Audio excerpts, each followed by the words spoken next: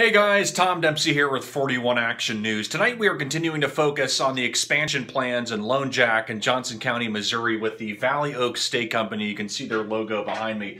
We've done quite a few stories on the expansion plans, the expansion there to go from 999 head of cattle to almost 7,000 there.